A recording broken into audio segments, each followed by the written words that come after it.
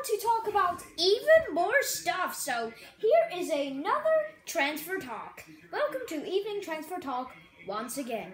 So, it's a done deal. Glenn Whelan has signed a contract extension until 2021, and a Manchester City midfielder who's probably in the reserves or in the youth academy is currently having a medical with Sheffield Wednesday, so I can imagine he'll probably sign because, that's why he's having a medical, so he can sign. Unless it fails and the medical results don't work. Oh, Peter! Anything else to talk about? Oh yes, Wigan. Wigan's talks with their preferred new owners are going well, apparently. So basically. So see you later. Alright, fellas. So that midfielder who was having a medical from Sheffield Wednesday, after leaving Manchester City, apparently.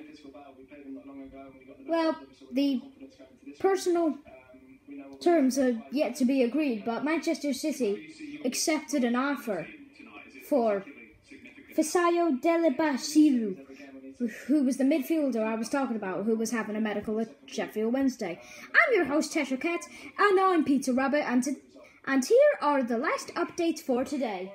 Anyways, Sobhi could be going back to Al-Ahly, an Egyptian club. Huddersfield have told them they will have to buy Ramadan Sobhi if they want him back.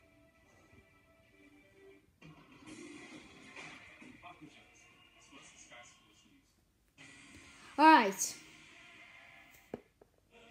Ancelotti faces fight to land ex-Chelsea winger Jeremy Boga, who currently plays for Sassuolo.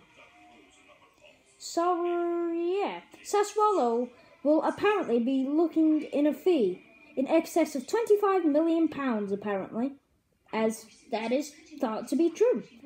Borussia Dortmund and Leverkusen are also interested. If that's the case, then I'm not sure if he'll go to Everton.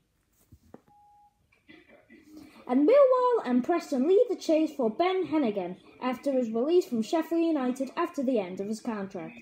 The central defender spent the last 2 seasons on loan at Blackpool, where he made 80 appearances. He's now available on a free transfer following the end of his contract at Bramall Lane, but we've already told you his contract's over. So yes, that is all for today. I can imagine morning transfer talk will have a fair few other bits and bobs to talk about. But for now, we have to say goodbye. Goodbye? Huh?